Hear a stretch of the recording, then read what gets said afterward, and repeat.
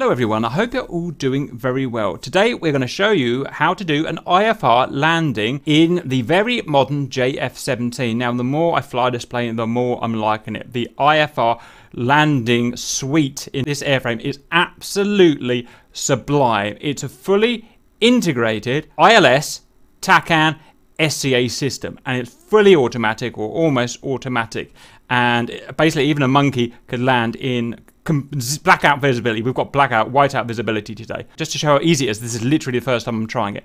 So, myself and RC here, we're going to land on Kobiletti. The vitals of Kobiletti are runway 07, and you can take a note of everything there if you like. TACAN, we've got the runways, we've got the ILS, and so on. The way an integrated ILS system works, or IFR navigation system works in one of these planes, is that first it's going to take us to what we call a FAF, Final Approach Fix.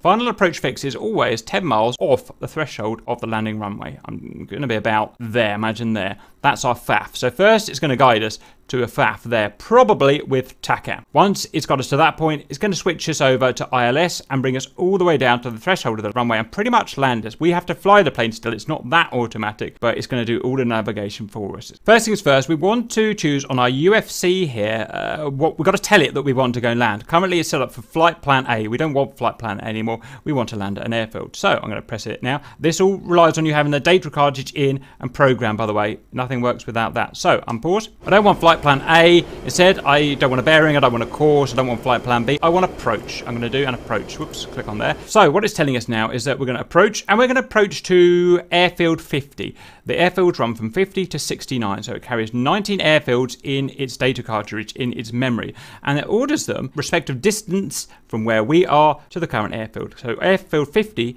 is 25 nautical miles at a bearing of 48. Now, remember, in this aeroplane, bearings are relative, so not absolute bearings. So when it says 048, it does not mean 048 like on the tape heading here or anything. It means that 0, that there is 048. So it's something very important to understand. Altitude 59 feet. Has it got ILS? Yes, it has. Has it got TACAN? Yes. And it's automatically selected 50. We could press that to go through the different airfields. We're just going to make sure that it selected the current airfield because we don't have an identifier. So we're going to click on us there. Going to be 24 miles. And that's the only thing that's 24 miles. Batumi is 28 miles, so we are at the correct airfield. The next thing I think I want to show is this. This automatically is populated when we go to approach, and the beautiful thing about this is you don't have to type any of this in. The data cartridge knows all of the airfields on this map, and it knows everything about them. So it's already told you that it's on ILS rather than SCA. We can change to SCA. I'm assuming you, if you're watching this video, I'm sure you know what ILS, SCA and TACAN are. We're not going to go through that now.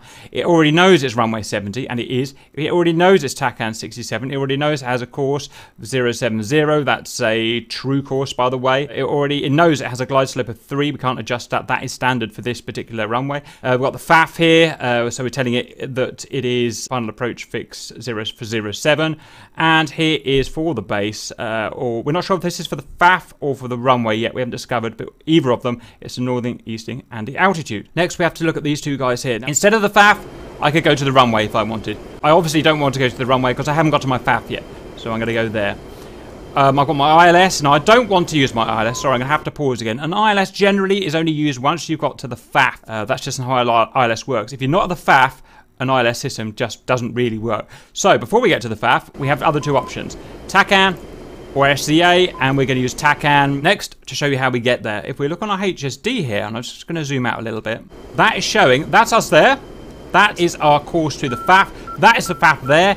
That circle there, once I get in it, will automatically detect when I get to that circle or very near to it, and it should switch me to runway here because the next leg is the 10-mile final, the IFR final. If it doesn't work, then I can manually change here. So my only job at the moment is to navigate, and I'm just going to use, I do have HUD symbology, but I'm just going to use my HSD here to navigate to that circle there. You can hear the Morse identifier for the TACAN station at the moment. We've got an individual TACAN video if you want to go and watch that. Now, we're going to talk about speed, altitude, and all that stuff.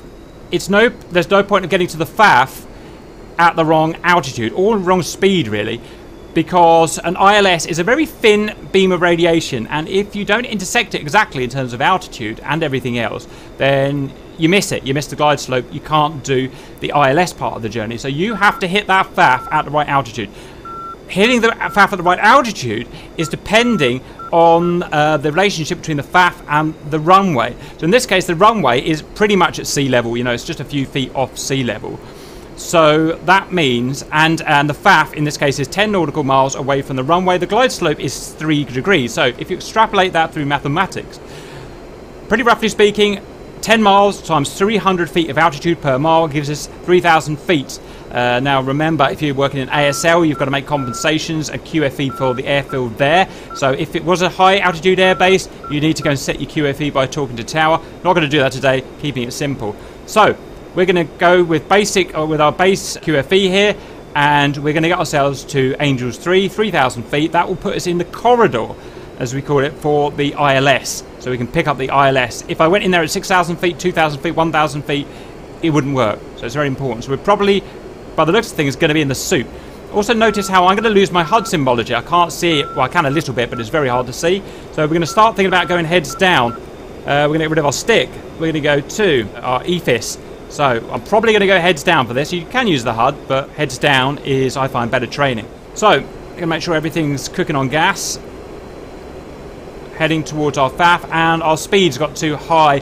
When we are hitting our FAF, I suggest around 250 knots, so we're going to be a little bit fast, because as soon as we hit our FAF, we're going to want our gear out, flaps down, because we're on our approach at that point. Note we've got an indicator here. That there is INS base. That's not relevant. That is TACAN, and it is relevant, but not the method that we're going for today. So we're going to be switching. Whoops, we're going to be switching over to ILS in the not too distant future. It's going to be a little bit difficult. So you see, I'm getting on my HUD, on my HSD. I'm getting close to my FAF now, and also if you're like me and you're easily excitable, it's very hard to keep calm. Okay, I'm Angels 3, about to hit the FAF. I'm going to go early and put my gear and flaps out now. It's a little bit early, but it's just less stress for later on. Make any changes I need to in terms of trim and whatnot. Okay, I'm just going to pause it there. I've hit my FAF. It's changed to runway automatically, so it's now telling me towards the runway. What it hasn't done is changed me to ILS automatically. I don't know why. I'm going to have to change to ILS. So, unpause. ILS. It's manual. You have to change. Oh, sorry. Right. Yeah. Okay. Understood. So that's there. So I've now gone to ILS, and we are hopefully within parameters. We're a little bit low, but otherwise we should be good. That there is the course line to the runway there. That's a deviation line. That's telling us we're way off to the left, I think, of the... Basically, what we want to do is get this course deviation line into the center there by maneuvering left or right. On our EFIS, one thing I forgot to do is press ILS, so I must press ILS here. That's going to bring my ILS glide slope and localizer into play. I'm going to just do that and pause it again, and we'll talk about that. Ping. Okay, so what we've got is a glide slope. That's a glide slope line there. Here it is our localizer here. What we want to do is travel so that that guy there and that guy there are centered at that point there. If we do that, we're traveling along the beam of radiation that is the ILS, and we can follow that all the way down to the runway and trust that will work. We have a repeater in the HUD in terms of that guy there and that guy there. We've also note we've got our usual landing gear, our error bracket there, our path marker there, and so on. Now, like I said, we've got lots of symbology up here, but it's very hard to see, especially on a video. So we're going to go mainly heads down. There's no point of looking out the window anymore. Main things I'm going to be looking at are localizer, glide slope, HSD for situational awareness, and my course deviation here. I think I'm slightly left of the course line at the moment, so that means I need to pull right to bring that deviation line in. So let's go and get it done. I'm going to try and merge my turn to the left, so that the deviation line matches this line when I'm turned onto it, which is a lot to try and do. So I'm just going to concentrate a little bit here. Keeping an eye on everything now, basically. Everything. Speed, altitude, angle. A nice little check we can do, sorry. A nice little check if you get confused, because it's so easy to get confused. It's so hard to do this. If you get confused with the altitude, your up and down, your pitch, just remember, you know it's a glide slope of 3. So if you look here, a path marker should always be around a 3 marker. If it's down at 5, 7, 10 or whatever, you know something's gone seriously wrong. And that's really easy to happen. You can see I'm way below the glide slope at the moment. It's my fault. I got below that, but I can recover it. But it's just about keeping situational awareness during this. So again, I want to merge that deviation line with that course line there with the 12 o'clock position, while keeping these two central. That speed at the correct speed. I'm not going to go on speed yet. And keeping an eye on everything else for just basic situational awareness. Look for any obvious errors that I've made, because like I said, they're really easy to make. Avoid any oscillations, PIOs, and so on. So I'm going to arrest my descent, because I want to merge with the too slow. So I want to go level now, because I'm way below the glide slope. When you're below the glide slope, don't go up to meet it, just go level and it will come down and meet you. If you get above the glide slope, which can happen, then so be it, you just have to go down and meet it. There's a lot to think about when doing this. Okay, I'm not too bad. I've gone slightly right of the... I just have to concentrate for a second here. I've gone slightly right of the course line now. I'm going to deviate back left ever so slightly. Otherwise, we're not too bad shape here. Not going to worry about on speed. Okay, I've actually got that not too bad. Slightly to the right now. We've got a good merge. We're bang on the course right now. Everything's telling me we've got this pretty good, which is not bad for a first try. And it shows the power of the system. Try and doing this in a MiG-21 or an F5 the first time, and you've got no hope in hell. Right, I've started losing it now. I've gone left of the course line, so I'm deviating. Also, I'm dropping too high, so I'm going to level out ever so slightly. I'm still deviating, losing concentration. I want to think about marrying everything up again. Okay, I'm on glide slope. Start going down again at 3 degrees pitch. Whoops, concentrate. I've got to go left and marry quickly. And we're on course. Got it. Another little cue. We've got this little cue here, like in the F-16, tadpole, or the sperm, as some people like to call it. We want to keep this guy inside this circle here. So it's another way of staying on the ILS line. The reason I haven't liked to show it off very much is because in certain conditions it's actually very hard to see the HUD.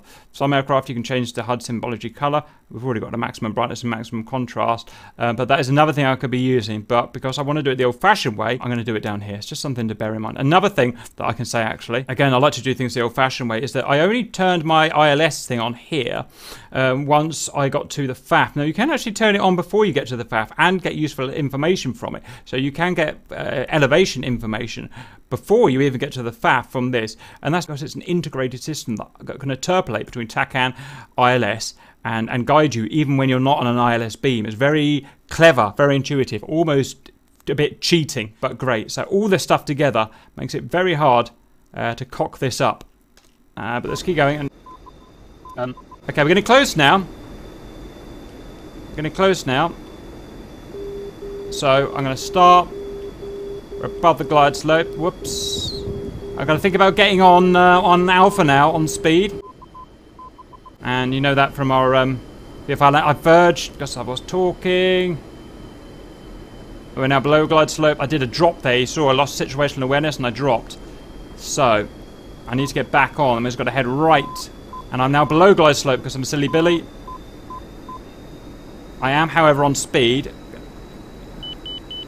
That's an outer beacon warning. We're on outer beacon.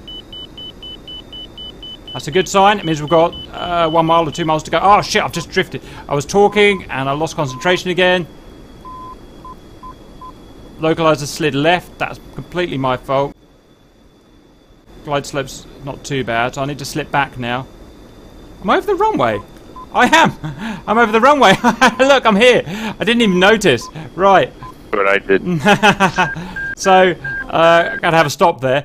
What's supposed to happen is you're supposed to talk to the ATC and tell them to turn the lights on, and then you can see them. Obviously, they didn't turn the lights on, so and I've got zero visibility, so I didn't get that. Out of interest, in a real approach, obviously you go around, do it all the way back out to sea, and do it again. So the only bit I lost at the end there was I was just chatting and I slightly went off glide slope. Now, as you get closer and closer to the runway, that will be easier to do because smaller variation in my plane will cause a bigger deviation in my relative bearing to the runway. And the other thing I did wrong was I just didn't see the runway on time. Again, if it was lit up, I would have saw that about half a mile before I got to the runway and I could have landed, but that's just sod's law. So that is the integrated ILS TACAN system. It's really, really good.